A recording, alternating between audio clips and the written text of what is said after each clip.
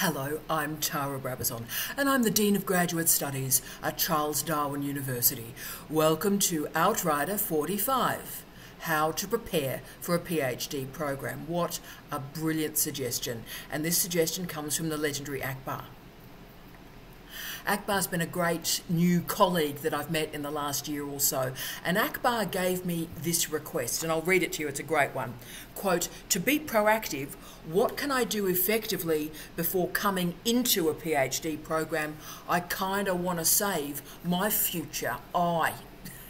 End of quote. Brilliant. Now, what a great request, because this is a proactive rather than reactive request. So let's save the future with Akbar, which sort of sounds like this great superhero film. So I'm thrilled to be a part of this. So let's save the future, and we're doing that by getting you prepared for a PhD program. And you've often heard me say that I can tell if a student is going to complete a PhD successfully in 3 years if they work hard in the first year.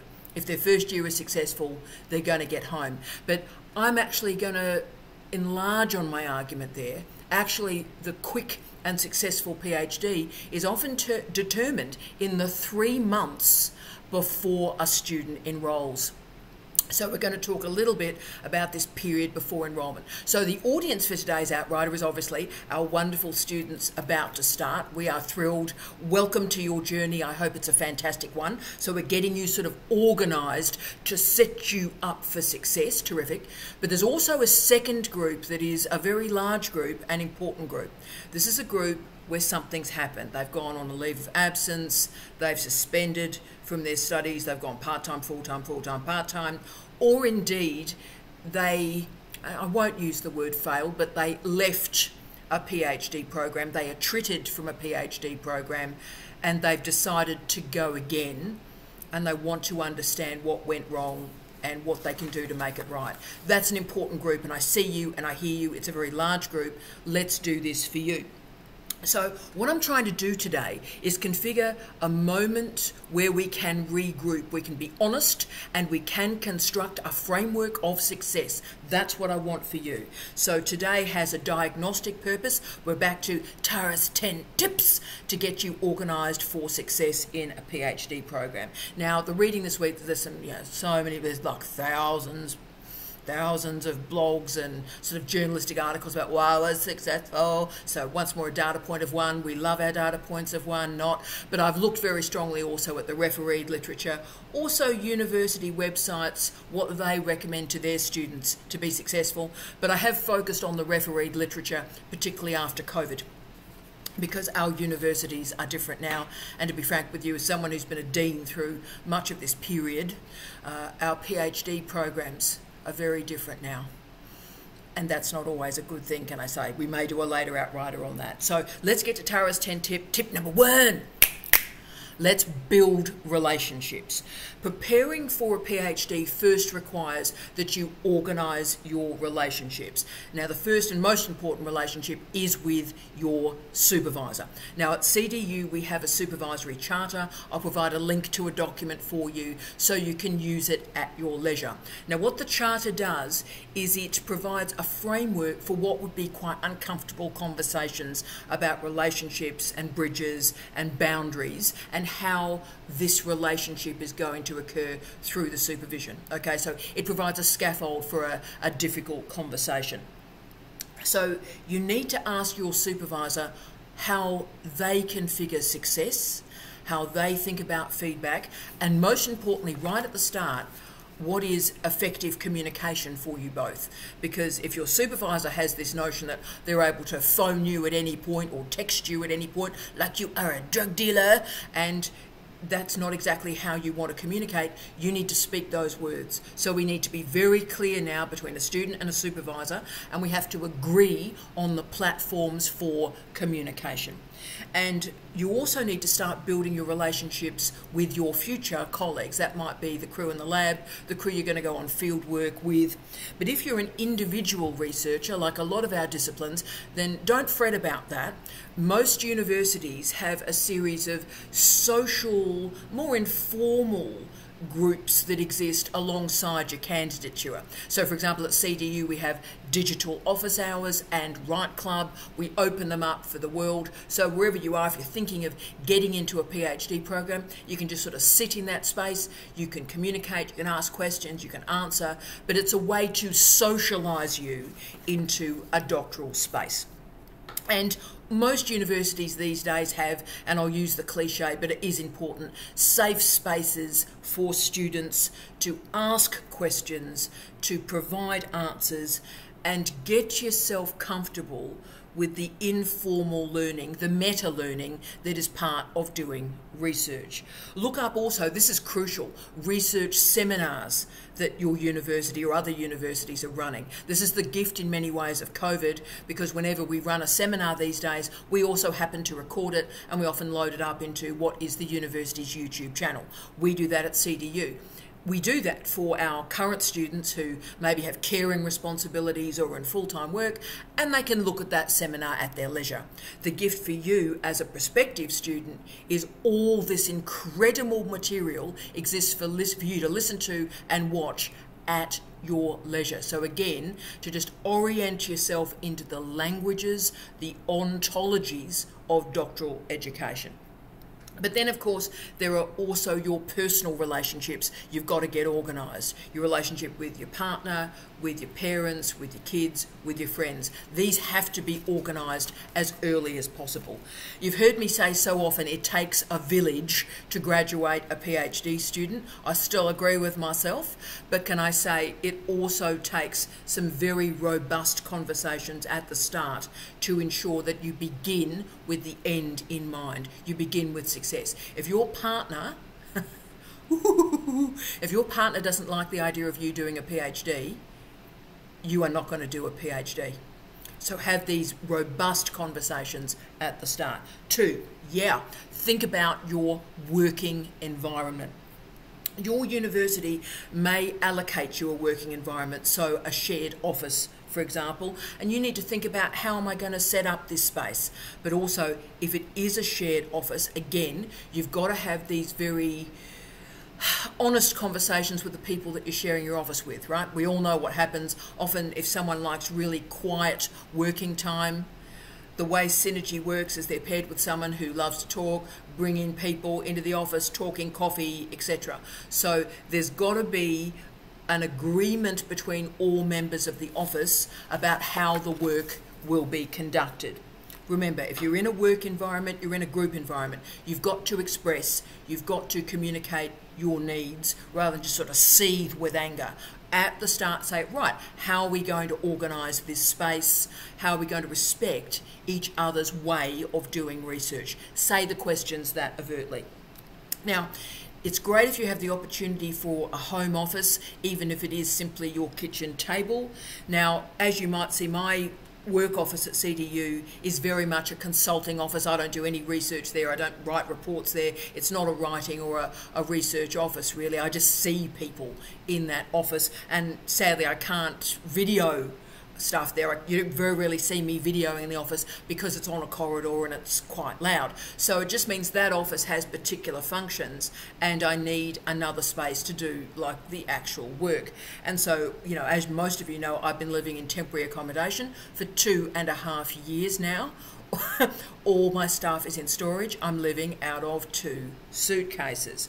So what I would say to you as an old person who's been doing research, being an academic for 30 years, if I'd waited for the perfect research space in those 30 years, I would never have produced a book or an article.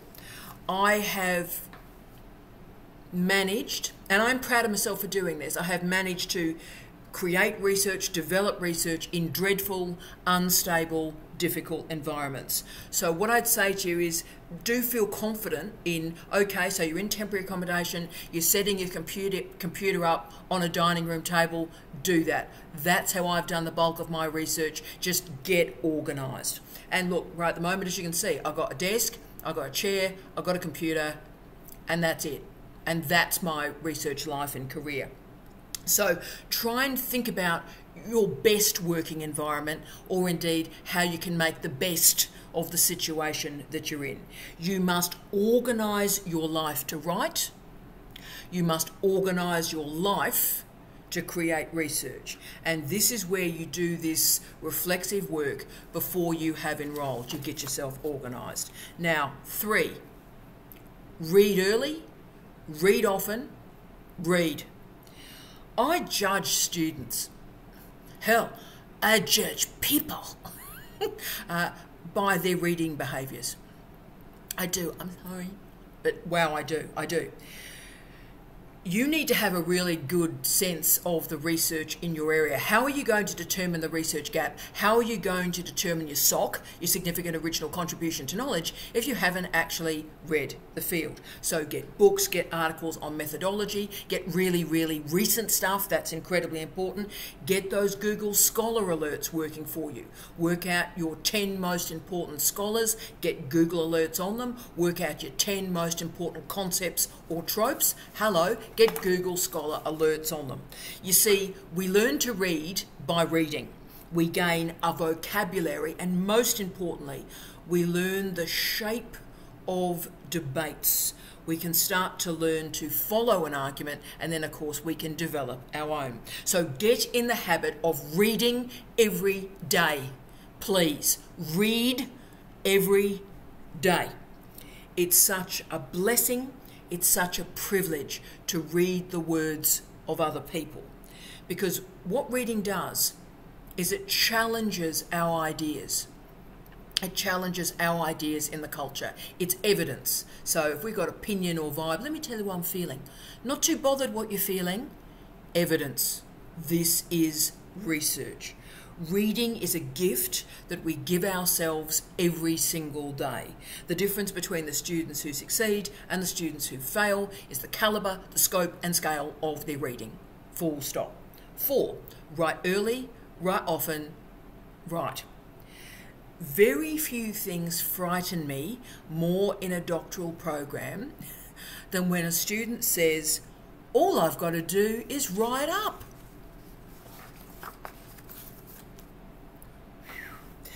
This is the equivalent of saying, you know what, tomorrow morning I'm going to get up and I'm going to walk to the moon. Are ya? Great. That's not how you do it. Write early, write often, write constantly, write. Before you get started, get in the habit of writing every single day. You may start with, writing your motivations, what drew you to a PhD program. That's fine, just getting into the vibe of writing. But you need to quite quickly start moving to writing about the interpretations of the research that you are enacting. Now, you may decide to write a blog through a PhD. Millions of students around the world have, and the research does show, colleagues, to be frank, the students who have a journal or a blog through the PhD have a greater chance of being successful. And that's been studied, particularly in the Scandinavian countries. The reason those students tend to be successful is they're reflecting on the PhD while they're doing it. Now, I'm not a great journal writer, to be honest with you, but there's no doubt that writing about your reading is incredibly productive. So what I do, for example, is I take very, very good notes from what I read every day, but then when I finish a book in particular, I go to Goodreads, which is a great little site, and I write a sort of summary and view and vibe on what I've just read. So I've done a meta-interpretation of the note-taking and the research that I've read. Holds me accountable, gives it a short review, lets me go a bit meta. It also keeps you honest too. So the great thing about blogs and journaling and even Goodreads is you've got accountability to the reading that you've enacted. 5, information literacy and academic literacy are the foundations of a successful PhD program. Reading and writing skills are crucial, and we have to learn them. We are not born, we don't come out of the vagina reading and writing. I wish we did, but we have to learn how to do it. But academic literacy, information literacy, can save us so much time. And yet we talk about it so rarely. I think it was Linhart who described information literacy as the, quote, neglected essential skill, end of quote. Brilliant. Now, I recommend that every single student about to go into a PhD program enrol in an information literacy course. Seriously, enrol in an information literacy course.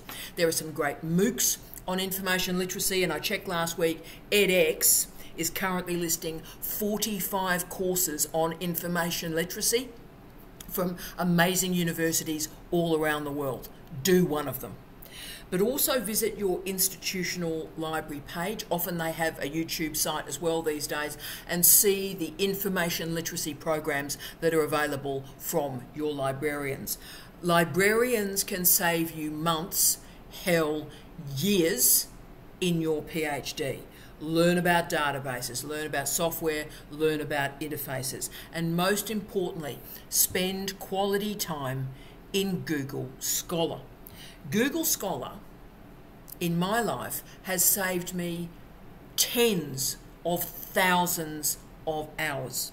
It allows me with precision and with speed to locate outstanding research from around the world, not located in Europe and North America, although respect to my colleagues in Europe and North America, but Google Scholar allows me to enact properly international research from some of the greatest scholars around the world who don't happen to live in North America or in Europe.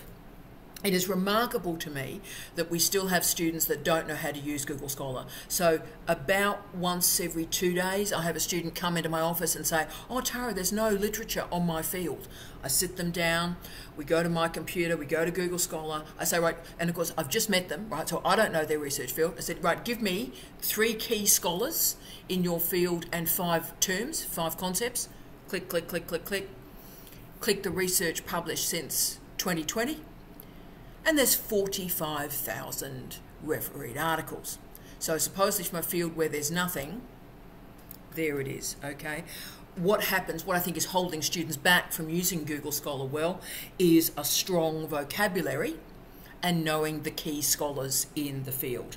And if you can just enhance your vocabulary, your tropes a bit more, and get the big names, get the names, that will help you enormously in Google Scholar. Therefore, enact the profound expertise from your librarians, learn about databases, learn about Google Scholar. 6, start with the end in mind, read completed PhDs. Now, the PhD is a very unusual form of assessment, okay? It's probably one of the only times in your life, and I've been trying to think of others, but it's probably one of the only, except the Olympics, the only time in your life where one object is being assessed. And that object is examined by people that you don't know, that are not too bothered about what happens here. They're interested in the caliber of your research. So what I would advise, and it will change your life, is please, before you start a PhD, read a completed PhD. Seriously, read lots of them. Find your discipline, go to Google Scholar and read completed PhDs. Sit down, read it, and that's how you learn how a PhD is structured and the diversity of ways in which a PhD is structured. But also, go to your university, in our case CDU, go to our university and look at the policies and procedures for higher degree examination. They are sitting there for you to read. That is what is going to be sent to your examiners. So why wouldn't you, at the start of your doctorate, have a look at the policies and procedures that are going to configure the examination of it? It's there, it's public, read it. Look at how a PhD is examined, and what that does is that brings so much more information back to your control. Make sure you understand what is examined, what is this object, what does the thesis look like, what does the examiner read, and then please talk about examination with people like me, deans, our research examination officers. We love talking about examination. It's my favourite topic in the universe. So ask us and we will love to talk about that with you. So don't sit and wonder, oh, I wonder what's happening. Ask us. We're excited about examination. Okay, 7, develop your expertise in teaching and learning. I know this seems a weird one. Let me tell you why we're here. There's no doubt that casual teaching budgets in our universities are declining. In fact, our budgets in universities are declining. But it is important to learn how to teach and learn how you learn and learn how others learn. Because all of a sudden an opportunity will come up during the PhD where you'll have a chance to teach and you need to say yes to that opportunity. So you need to prepare yourself. And part of the preparation into a doctoral program is looking into some professional development in teaching. So at its most basic, how to lecture, how to run a tutorial, how to run a seminar, how to do online learning management systems. Okay, all of that is important. And there are plenty of short courses on LinkedIn. There's some courses on academia.edu, tons of MOOCs.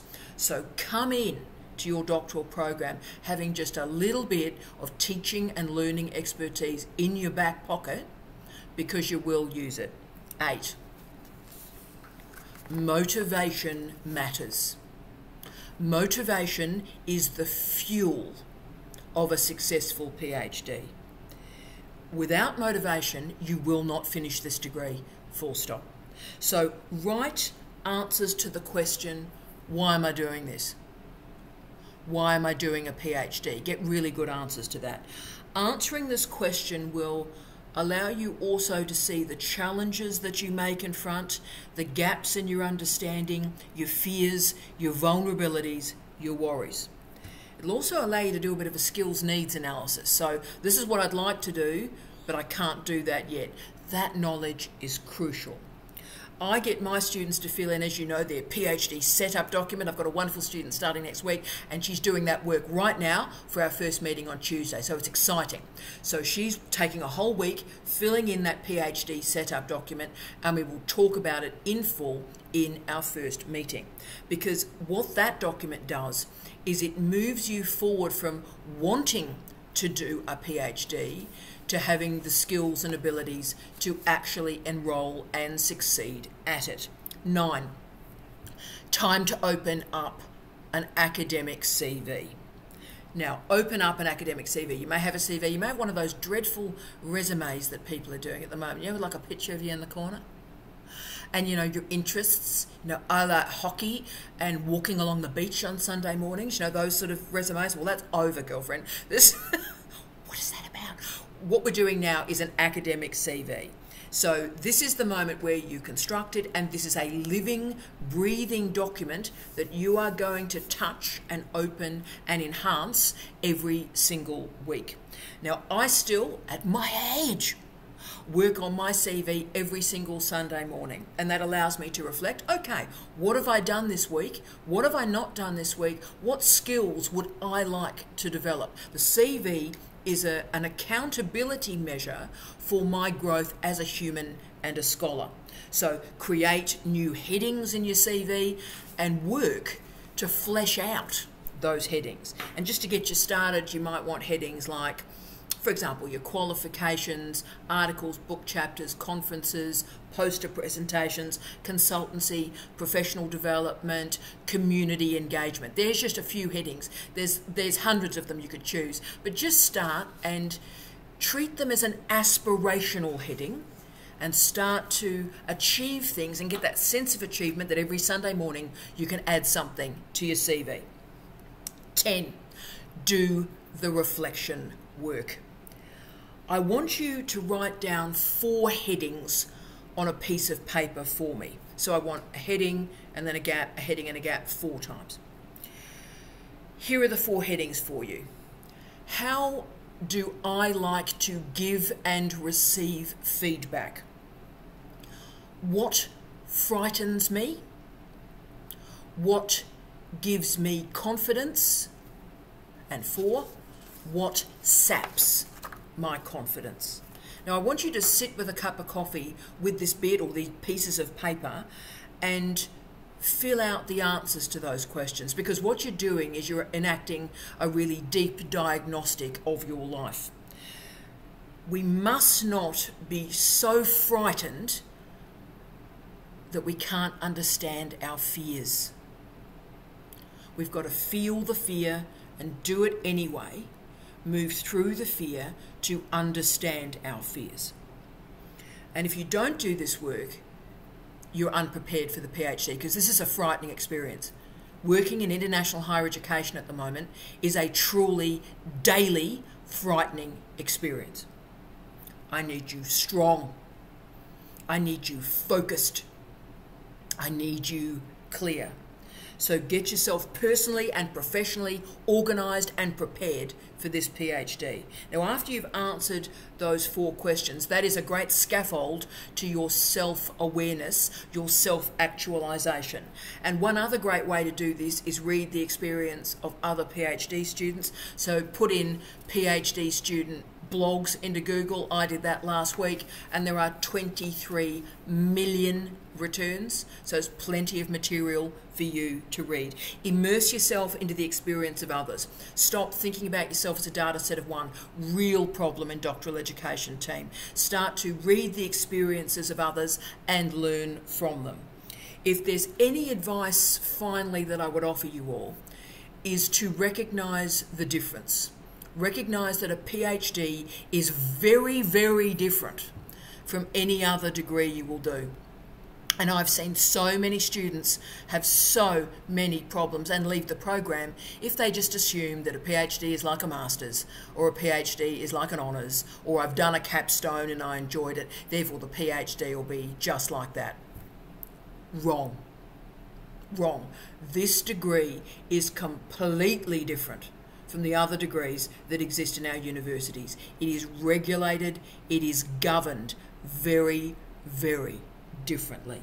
So go into a PhD knowing that it is different, and enjoy the differences, experience the differences, understand the differences. So Akbar, thank you so much for this suggestion. I loved writing this one, and it has been amazing to get to know you in the last year or so. You take care, mate, and I wish you all love, light and peace.